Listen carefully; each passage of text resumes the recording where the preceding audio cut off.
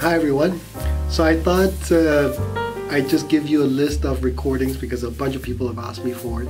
So I'm going to title this Recordings to Show Off Your System, or Albums or Cuts that I'm going to be banning from the store soon. So now this is not a comprehensive list. We have a playlist that is really big, at least my playlist. And it started out originally as a playlist that we could do demos for clients. This way we can just easily pull up tracks and so on with Tidal or Cobas. But as usual with me, I have no discipline. I start thinking about music I want to hear and I start adding it to the same playlist. And next thing you know, I've literally got 36 or 37 hours on that playlist. So then I started another playlist and another playlist and so on and so forth. So by the way, if you ever want a copy of my playlist, donate $10 or more to your favorite charity. Take a picture of that donation, send it to me, info@audioexcellenceca, and I'll send you the title playlist. I'm creating a third one now, also called Demo Number 3, and it's already got a lot of stuff. A lot of it is certainly incredibly well recorded. Much of it is also just really good music that I want to listen to and explore. And some of it, yeah, recording-wise not great, but again, just music that I'm very intrigued by or just absolutely love. So if you're interested, do that. Okay, these ones are primarily really good recordings. Musically not bad. I've purposely tried to stay away from the normal audiophile war horses that you hear from shows and so on, because you all know a lot of that. I'm thinking some of this you may not know, but certainly stuff that I like still. And unfortunately, yes, once it gets played too much, I will start banning it. All right, first one, solo vocals primarily. Dead Can Dance. Album is called Into the Labyrinth. The song is The Wind That Shakes the Barley. This is going back, my God, a couple, 3 decades ago when I first heard it. I was blown away by the incredible clarity of her voice. Just stunningly well recorded. You can hear certainly the reverb mixed in, but it just sounds so pure and so good. If you haven't heard it, check it out. Second one, Ryan Adams, live at Carnegie Hall. This is not Bryan Adams, the Canadian singer, but Ryan Adams. And the song is Oh My Sweet Carolina. Just sublime. He's standing, I should say, on stage with his guitar, 2 different microphones, and he's just singing to the crowd. And it is so beautiful, achingly beautiful. He sings about his beloved hometown. And every time I hear it, I still absolutely fall in love again. The third one, I've talked about this before, I think I have. Many years ago, I want to say maybe about 15, 20 years ago, I was doing this installation in my client's house, all the way in a city called Oakville, which is west of Toronto. And on my way home, I'm driving up the street called Kerr Street, and I'm just, wandering, my eyes are wandering, and suddenly I see on my left, there's a little store that sells CDs. And as usual, I have to stop. I mean, as soon as I see a CD store, I have to stop, especially back then. So I stopped, went in, and started flipping through albums and CDs. And as I'm doing that, my eyes glance up and I see this poster of this stunning dark-skinned lady. I don't think she's black. I could be wrong. I don't know. And she's naked, but in the profile, so you can't see anything. And of course, I'm 20 years younger, and hormones are raging, and I have to buy this album. I bought it, played it in my car, and wow, what a beautiful voice. I would play it over and over again whenever I'm in the car. And then somehow that CD got lost. Anyway, about a year ago, I'm playing Tidal radio, and this song comes up, and memories flood. I'm going, wow, what is that? I know this album. I ran out, took a look at the cover art, and realized it was this album that I played all those years ago. And it's called, the singer is called Buika, B-U-I-K-A, and the song is called Volver, Volver, Return, Return.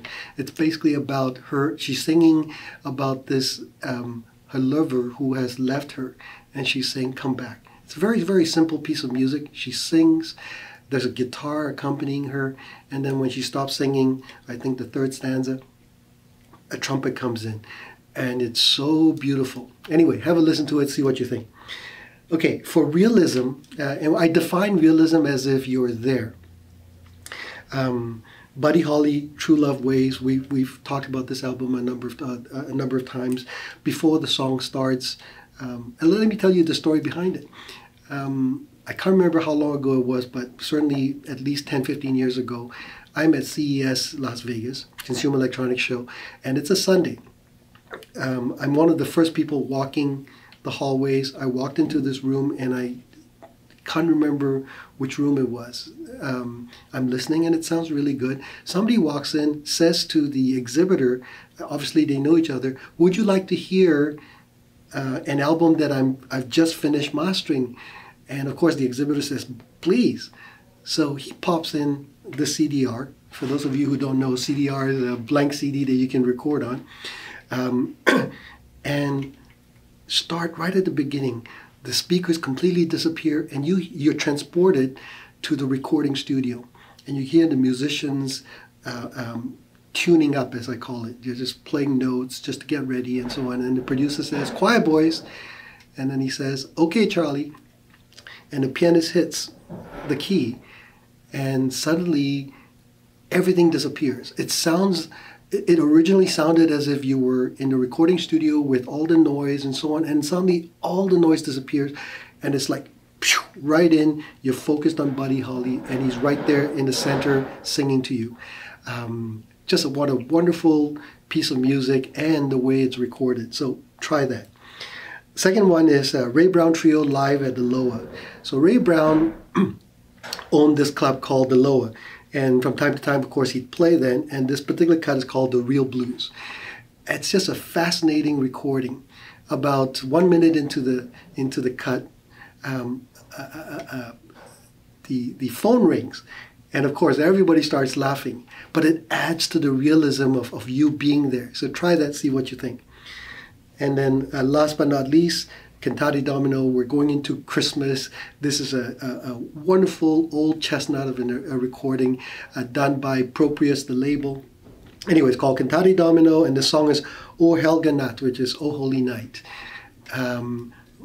It's an organ with a choir singing. She's slightly off-center, and you can hear that very clearly. Listen to the entire thing. Play it at real live volume. You should be on stage with her, so it should not be soft. Play it at live volume, and if at the end you don't get shivers, you're dead.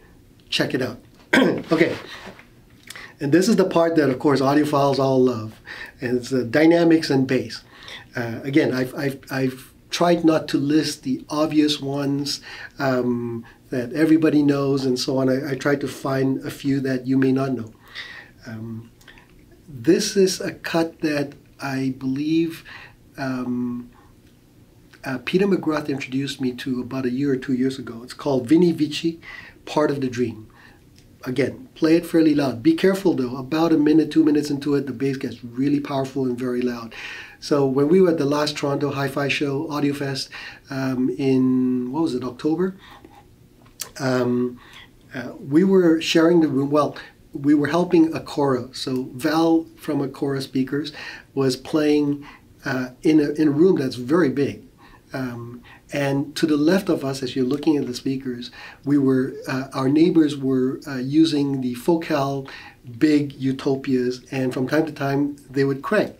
And then when it came to Val's turn, he would play this cut and he would really crank, just to show that our speakers could also crank too.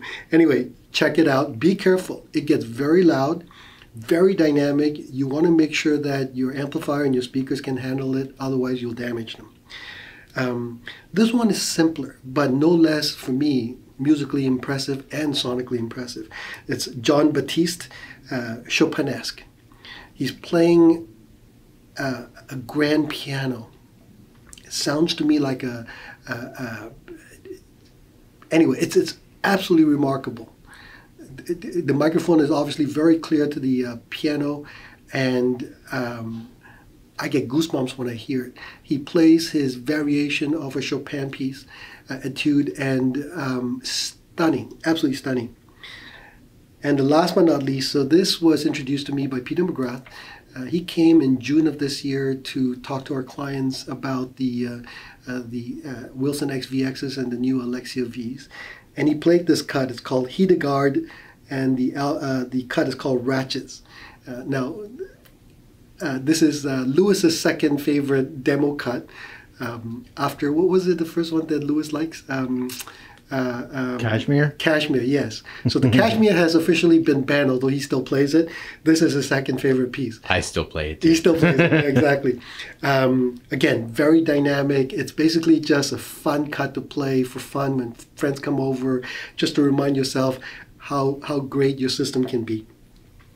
Next category is soundstage fun. And what I mean by that is your speakers will disappear, and on certain cuts, it'll actually be extremely three-dimensional and very enveloping. Roger Waters, Amused to Death, the cut is called Perfect Sense. So I want to say back in mid-90s, there was a gentleman called Steve. Steve Portocarrero was the agent for Wilson Audio. When I knew Steve, he actually worked first for Krell, and then he moved on to Wilson Audio. And Steve was this ginormous, extremely fit man. He trained. He was a wild water rafter. He was incredibly fit. He had slim little hips and these ginormous big tapers. Anyway, the reason I mentioned that is because whenever he would represent Wilson or Krell, he would look the part because, he was this very, very fit, muscular man. Anyway, he came to visit one year, and he had this CDR. And in it were a whole bunch of really wonderful test tracks. And I was so impressed, and I was so thankful that he came to visit us, that I gave him a special, very, very special Mont Blanc pan. It was only made for that 1 year. And I went out specifically to buy it for him and gave it to him. And he was so touched, he gave me that CD, which is one of my treasured possessions. And on that cut was this Roger Waters, Amused to Death. And this album was recorded with a process called Q sound. If your system is set up properly and you're sitting right in the center, you will hear sounds enveloping you, coming from behind you, over in the ceiling. It'll blow your mind. If you haven't heard this, set up your system, play it. You'll thank me. Second is Almost Anything by Yellow. If you like big soundstage, sound effects that go from left to right, coming forward from the speakers, disappearing to the back and so on, anything from Yellow, Boris Blank and so on will do that incredibly well. And then the third, if you're old enough, you'll remember this. Andreas Vollenweider album's called Behind the Gardens. Just a really interesting piece of an album, well recorded. I really enjoy it. And again, check it out, see what you think. Last category, I just called it Simply Spectacular Music. Recordings are good to, average to good, not necessarily audiophile recordings per se, but just really, really good music. First one, Luciano Pavarotti, Nessun Dorma. Back in the 70s, early 80s, I can't remember exactly which. He sang this and just captured anybody who's ever heard it. If you haven't heard it before, you must hear it. Towards the very end, he hits high B, which is insane, and he holds it for something like 18 or 20 seconds or some ridiculous length of time. Subsequently, many, many years later, the three tenors. So you had Pavarotti, Domingo, and Jose Carreras. The three of them would tour together, and they would sing this song. And because all were much older, they would hit that note and then finish within a very short period of time because they just didn't have that same stamina anymore. But Pavarotti, wow, stunning.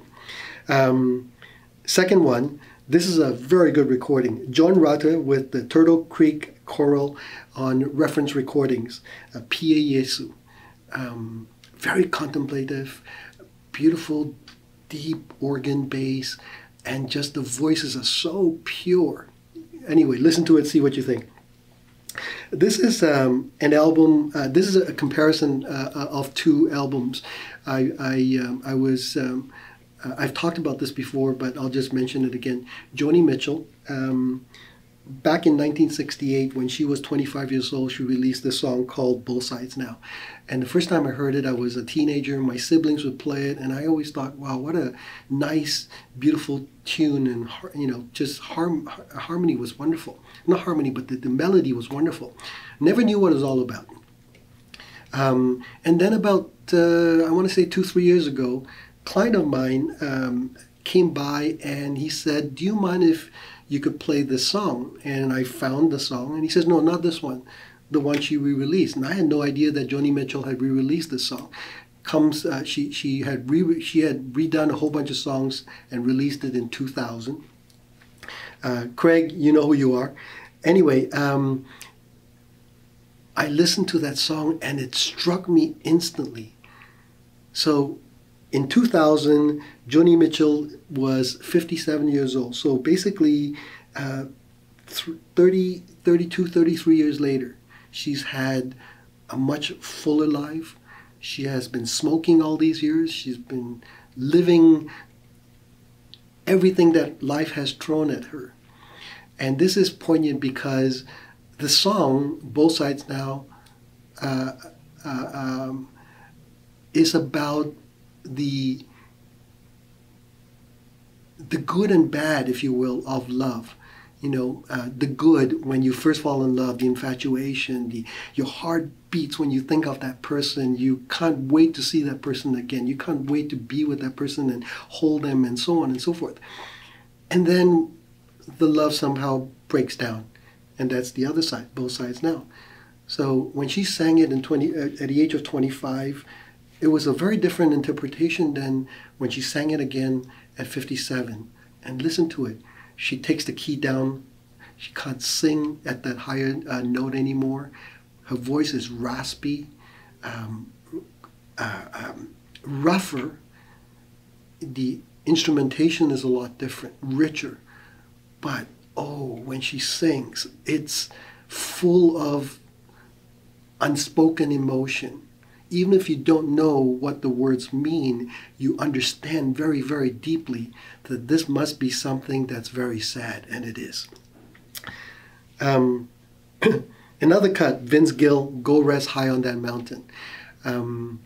It's become a song that I listen to when I think about the passing of my brother, my younger brother Ian, or my father or my mom. And this is the time that unfortunately I do think about that. And it's very sad. In particular, if the passing of your loved one happens too soon. You know, those of you who have lost loved ones too early, you'll understand what I mean. Listen to this song. It's absolutely beautiful. Mike and I did a video about this particular song next. Mike, in my opinion, this was his finest video editing I've ever seen. It's about Leonard Bernstein with Vienna Philharmonic, Gustav Mahler's Symphony No. 5, Adagietto. I talked about this particular piece of music. Leonard Bernstein performed this with the New York Philharmonic at the death of Bobby Kennedy at his funeral. And it is such a beautiful piece. Mike will put the link below. If you haven't seen this, you should. It is truly an outstanding piece of music. And then finally, Anne Akiko Meyer's Meditation from Thais, the opera. I've heard this ever since I was a kid. My mom and dad would play it regularly, and it's never gotten old for me. It's such a beautiful piece of music. Essentially, it's about this priest who comes across this prostitute and tries very, very hard to reform her, and eventually realizes that he has fallen in love with her, and goes back to find her, only to find out that she has died.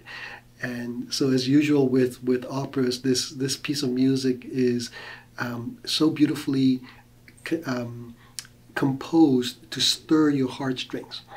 And this particular one is actually very well recorded. So anyway, that's my short list.